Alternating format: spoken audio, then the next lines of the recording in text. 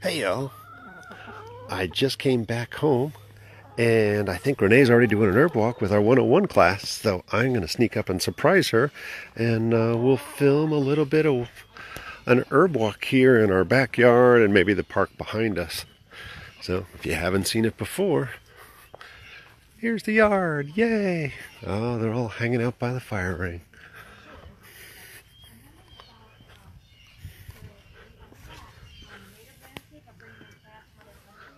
Yeah, 100%, yes.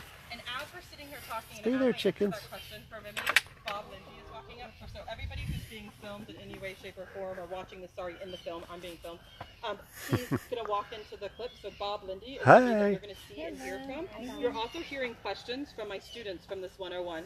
So what's going to happen is, as you get to know me, I'm here and I'm obligated to prepare you guys to be Western herbalists. And as Western herbalists, it's going to be anything that wasn't the East, China. So if you stood in China and you turned this way, all the other herbalists are Western herbalists. So I'm going to have to account for a certain medica that you're going to see, lots of which doesn't grow here.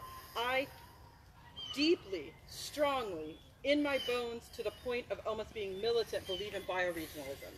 That everything we know is growing here as a weed, not as a transplant, not as us putting it into the ground, not as us having to steward it, that it should be able to grow on its own and be strong and healthy and well, and that is the strongest medicine. One of the reasons why I'm showing you like the Bidens. So I want you to know that the Bidens and the Ceta and the pepper grass and all the things that I'm going to show you are replacements for all these other things that we're going for and all these other things that we're learning. Like, elderberry does grow here. It's here every year. But if elderberry was one of those ones that we would have to plant and put here, I would be like, no, no, no, why are you doing that? Don't bother with that. Let's get some oxalis, which is high in vitamin C, and some Ceta and some Bidens, and that makes everything that we would need with the elderberry. So this is considered to be a refrigerant. This would bring down a fever. Where this grows in other places, it's used during the summertime as a summertime tea to bring down the heat, to cool you off from the inside. So that would be the flower component of the elder.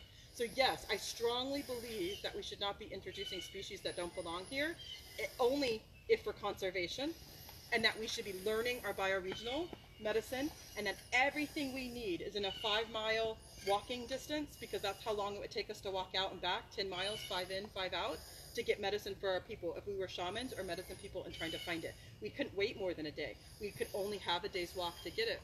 So everything we need, and it changing with the season that we're in, with the pollen, with the allergies, with whatever's going on, is present at all times. We just have to relearn that as part of this weekend of me trying to give that back to you and inspire that in you, for sure. So yeah, that was a great question, and we will talk about it much, much more throughout. Thank you, Remy. Any other questions or comments? This is Bob. Ah. This is the great Bob Linde. Yeah. Say hi to Jim McDonald, he's watching. Hey, Jim. I'm sure he's mystified because he was just on the phone with me about being paralyzed. So I'm like, sing along. And so Jim McDonald is a great herbalist and a friend of ours who's up in Michigan and in no way has Bidens. And, well, he might, but he doesn't have Ceta. And he's somebody who has helped me through the injury that I was speaking about earlier. And so it's something that I shouldn't be out here walking along, but I am, because I wanted to teach class, and it's one of the reasons why John is helping. And so, hey, Jim. And so we're doing this. And so as you guys are sitting here, I want to see if there's anything else I can grab so that you don't have to get up before we go into the park. Bob, I was going to say, we got cucumber, weed, Biden, ashwagandha. You can do ashwagandha. I was saving ashwa for you. Do you want to do ashwagandha? I can do ashwagandha. Okay. So ashwagandha is in your medicine, and you get it it's in your medica. You get it in the first class of foundations. You do not get it today, but we do talk about it today. I thought we did. And so Bob is behind you with ashwagandha, and he's going to tell you about ashwagandha, and we'll switch camera. Woohoo! Yeah, you can go, and I can grab Bob's, and Bob can talk about it for sure.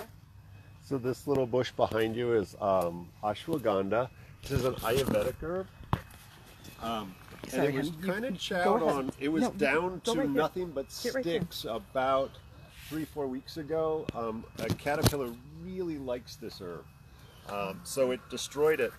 And most people know this as Indian ginseng. It's an adaptogen. So in general, when we talk about adaptogens, it's one of those category of herbs that helps us adapt to stress. It's a very generalized, generic kind of way of understanding it, but it's probably the best way to look at it.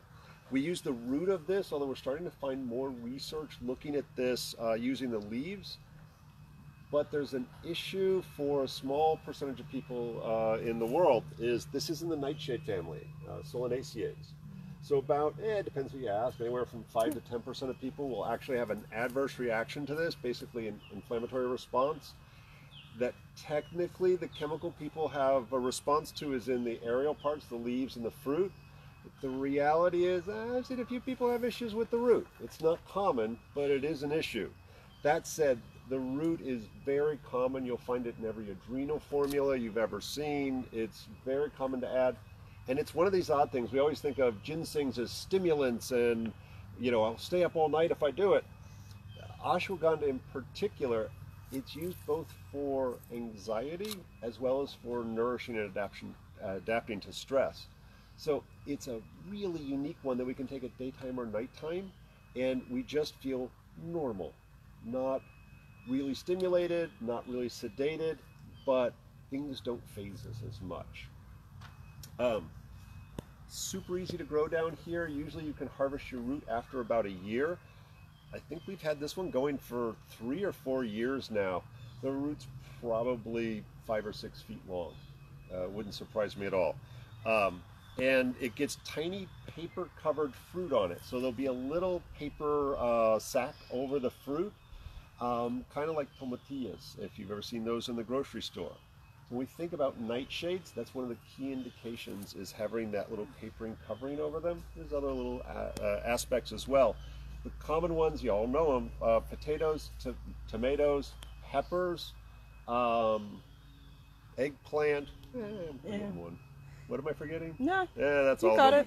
Yeah, that's pretty good. I feel like I'm forgetting one. And so people oftentimes have a sensitivity to all of those fruit categories, and they're like, wait, I'm having a lovely salad with green pepper in it. Why do I feel poorly? Check your nightshades. For sure. Anybody have any questions about ashwagandha? Now, we would have to kill our plant to harvest properly. And so we're not going to do that. Yeah, this is a teaching garden for sure. And we eat our food. You can see, obviously, we have enough bitins for all kinds of things. And so we'll harvest the bitins if it says okay for that. And as we go forward, we'll talk about that. And it goes a little bit into the planting via regional versus things that aren't supposed to be here type of thing. And so this is literally just so you guys can see it for sure. Because ashwagandha is now one of those superfood things that's in everything. I've seen it in an energy drink with ginseng. And so that's the kind of thing to know, like in the 7-Eleven, there's ashwagandha. And like, I don't think so. And so we just kind of need to respect that and know where it comes from and how it is and what it looks like. And if the seed was on it properly and you could see the little shade covering, it would demystify the term nightshade that we all hear all the time, but you don't get to see. And we have bred our eggplants and our tomatoes to not have the shade on there anymore like we have on the tomatillos. And so we don't correlate it at all. We don't see it that way. So we just need to know that. It's an amazing, amazing, beautiful, healing herb and considered to be a goddess in India. And so it's just a wonderful, wonderful plant for sure. Any questions about that guy? Yes. It says it's okay for long-time use. So it just depends on who you are in a general sense. Like we just had this question. So David Winston is one of the people that I was talking about. We just had this question with David because as a whole, as a community, it's a pretty small community, especially in the higher ups. So when we get together, we argue about plants. That's what we do. We're nerds. And so we just had this argument about it because I have a nightshade sensitivity. And what Bob would say was, yeah, I'm getting micro tears whether I see it or not. And what David would say is, no, that's ridiculous. Absolutely not. We don't have that reaction. It's fine. Yeah. And so we all kind of have this argument. So long-term use might invoke a sensitivity to nightshades. But we should be eating broccoli every day either, or getting, like seasonal type of thing. And so I know people who take mass quantities every single day and have for 20 years. Like it's a thing. It's like ginseng. It's a thing. People eat it. And I know that in India, for the most part, it's just everywhere and used prolifically. And so it's going to be case by case, the way we were talking about with the energetics earlier, case by case study. I probably shouldn't eat as much as I do. It's in several formulas that I take for nervous system disorder. And so I probably am getting too much. It's funny. I've heard this is a weed in India that they weed whack back. Literally, it's this invasive pain in the butt kind of thing. And everybody knows that it's medicine. It's just not thought of in the same way that we kind of idolize it the way we idolize ginseng and probably overuse it. Agreed. Real quick, does anybody have a time check for me before I decide to take you and Mile out into the bush? 12:52. Nice. Okay, we're not taking you anywhere. Like, I've had you long enough. It's time for lunch. So let's go ahead and do just a few more plants in this area that you guys can stay in this area, and then we'll go in for lunch, okay? So one of the things I said the term oxalis. So we're going to talk to you about what oxalis is, because it has that vitamin C effect. So if you want to get up, you can look and see these pinky purple flowers that are right here. See the pinky purple flowers that are everywhere? There, that's what Now these oxalis right here are a little droopy. I'm going to walk out and nice around. patch. These look great that Bob is here. Now this sounds really, really ridiculous. See this plant right here? Try not to step on it. Try to step over this guy right here, okay, everybody? Try to step over that plant right there. We'll talk about that later. Yeah, we'll talk about that later. We're going to go out here into the shade. Like, you guys can walk out here, and we'll talk about oxalis from this component. Like, There's more shade there. Good get choice. into the shade if you want to. Okay. Yum. This is very important, because right now in your grocery store, this second in Publix, this is being sold for $12.99 in a pot. Okay? And what is it called again? So this is sorrel or sorrel. oxalis, okay? So see how that looks like clover? And it's St. Patty's time. It's right now, this very plant. Giant clover. Is in the grocery store as giant Hey, clover. Steve. Okay? So this is oxalis. O-X-L-A-I-S.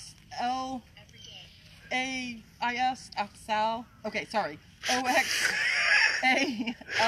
That's it. O-X-A-L-I-S. I have nervous system disorder. You have no excuse. I can't spell. Okay, so it tastes just like a sweetheart. If you have kidney failure or stones right now, don't eat it. Oxalis. It's sorrel. I'm going to pull up a handful. Oh my gosh, that's so sweet. Yes, it's lovely. I'm going to pull up And all of it's yummy. The stems, the leaves, Watch, even the right? root bulb. like a horse. Okay.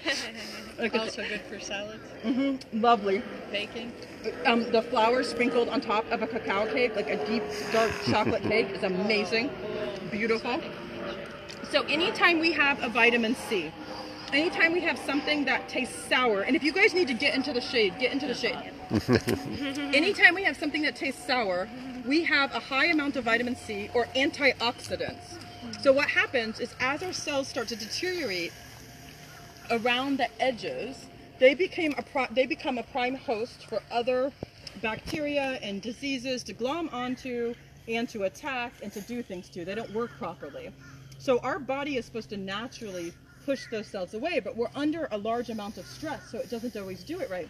And that's why we need antioxidants, to take the oxidation away from our cells or to take the damaged cells away. Anytime you taste that taste that you're tasting as you guys eat them, that's what it is. That's what it's doing. So even within the elderberry, we talk about the immune modulation. They're a little sour and they have that component to them. That's what's going on. So here it is, right there. They're selling it in the grocery store. It grows naturally. We didn't plant that. If you guys walk all down and in here, which you can at lunchtime and be happy to, you'll see it growing on the edges. It's just out and about and everywhere. High vitamin C, helps to restore the brightness of your skin, helps with age spots, antioxidant, anti-inflammatory, just a yes. The only time you don't eat it is if you're predisposed to kidney stones, just like you don't eat spinach, you don't eat sorrel. So this is sorrel or oxalis. So up north in your medica, you're going to have wood sorrel. This is a 1-to-1 replacement. This is completely fine. Absolutely. Did anybody eat it? Yeah. It's super yummy with some sweetener. It'd be lemonade, like happily. You could make fruit roll-ups with it. You could throw it in your salad in little pieces. You could put it in a sweet and sour soup easily. You could have it floating in your sweet and sour soup with wontons.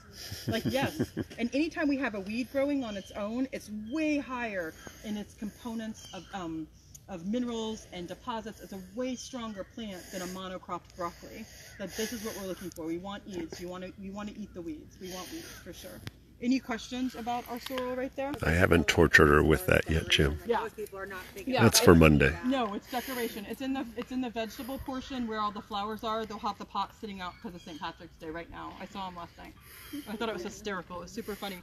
Bob, do you want to talk about the bramble because it's right there because the berries are coming up, and then after lunch they can see the flowers that are on the edge? Or Okay. do you want to, because it Yeah, I looks can. so good And we right got there. some flowers there too. So we'll do one more. So we're going to do one more, and then you guys are free of your servitude of herbalism that you can go to lunch for sure. So Bob's going to talk about, it's all throughout here, and it has thorns. So he's going to talk about this guy right here. So, gotta separate all of the other little things. There's so many weeds here. I mean, medicine. All of this is medicine, you guys. Every single thing we're standing So on. It's this amazing. has a lot of thorns on it. This little guy here, you can see that's a vicious little set of thorns. Oh, that's great. Hold that up. Yeah. So this is a very close relative to blackberries and raspberries. Here in Florida, we call it a dewberry. And you'll notice that here's some flowers on it. So very distinct five petals on there. You'll find that usually when you see that flower arrangement here, we're missing a petal on you. It's usually a yummy berry that grows on there. And so this ends up with a very blackberry looking. You guys get in there. Here. Like you can get in there, it's okay. Super yummy. And what we find is this has got a lot of the same properties. Okay, a yummy fruit, eat the heck out of them. Who doesn't want a blackberry? But classically, we use the leaves in the same fashion that we use red raspberry, which is a tissue toner. It tightens and firms the tissues, the muscles, and their function.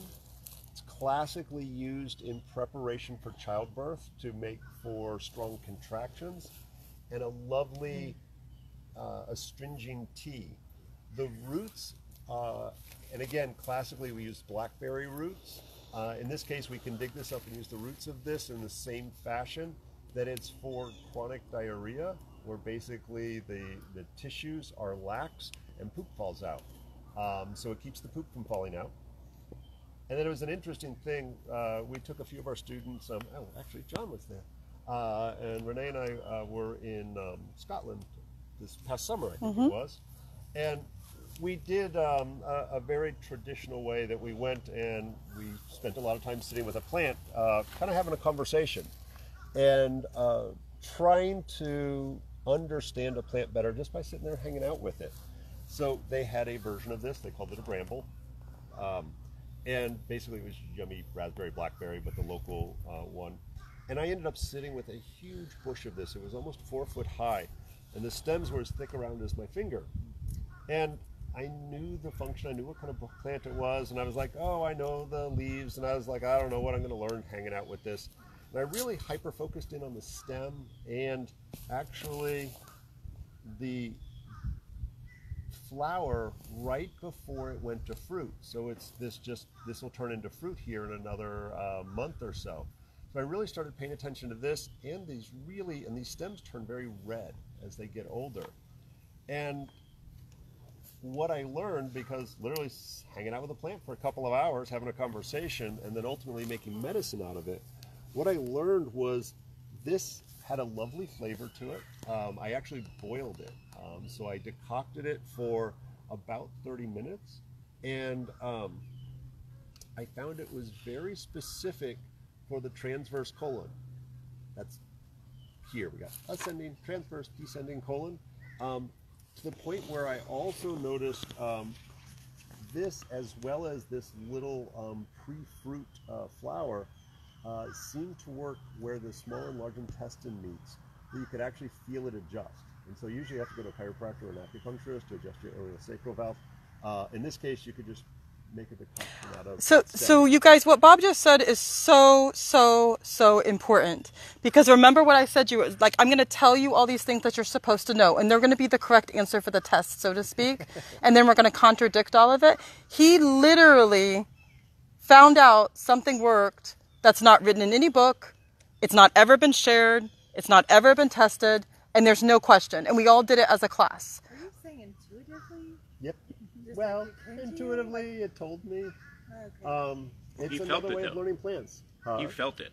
Yeah. Yeah, but intuitively it didn't work. Intuitively he got the message. Then we physically made it as medicine, as an experiment, and tested it. And we tested it over and over and over and over, and it worked.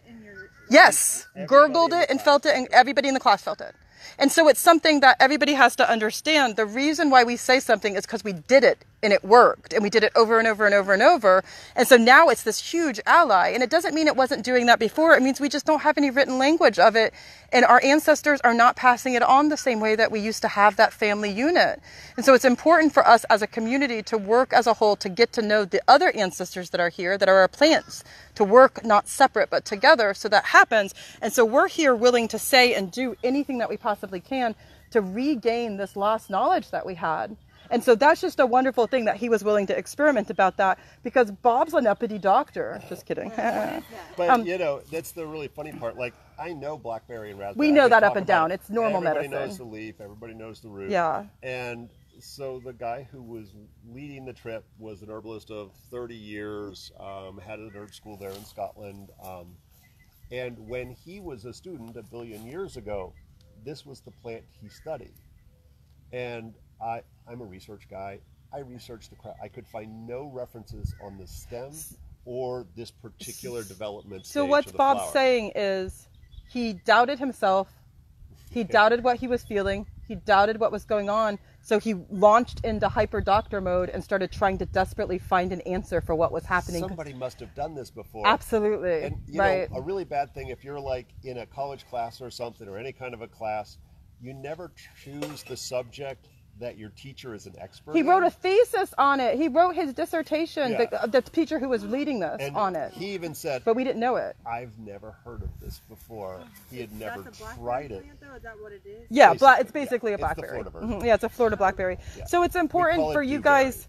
I thought it was important that we started the class the way we did, so you understand that you have firm foundation planted underneath your feet. This isn't some rogue random class where I'm reading off the thing that says no, elderberry is pretty good for colds. It is pretty roguey. But it's not one of those things. I'm not going to tell you something that I haven't eaten, that I haven't poisoned, that I haven't tried, that I haven't done. I'm just not. I'm going to tell you this is, and I literally say this term, this is what the book tells you. But I've done this 100 times this way, and I'm here to tell you it works. And the reason I know is because 100 different people we've done it with, because that's how many clients that we see. So it's important for you to have the ability to trust yourself enough to not need the A+, not need the answer. I don't care if somebody else didn't say it. Trust who you are. Trust what you know. Do it, feel it, love it, be it. Like, this is something that's very important for all of us, to start to get that foundation back, that ancestor knowledge back for us. And that's part of why we do this class. And so those stories are so important, because if he would have been a good student the way we've all been taught, he never would have opened his mouth, because it's going against the professor and against all the things we know are the right answer for the A in the class. So it's very important that Bob was willing to speak out and say that in public, for us to then get to try it, because we all did it as a community. We did all of our plants as a community. We talked to our plants, we let our plants talk to us, and then we expressed what that was. And you know how hard that is if you're not from that vein of a plant talks, like a crazy Dr. Bob. And so it's something that I want you to get the trust and foundation of your ancestor medicine out of this. Now, this is the Traditional School of Herbal Studies, and we are here doing a plant walk with you. And all of my students, oh, thank you, are very, very hungry and very, very hot, even though this is supposed to be our winter. And we are done for today. So thank you so much for coming on this 101 plant walk. Thank you. Bye, you guys. Bob. That dewberry Your arm's about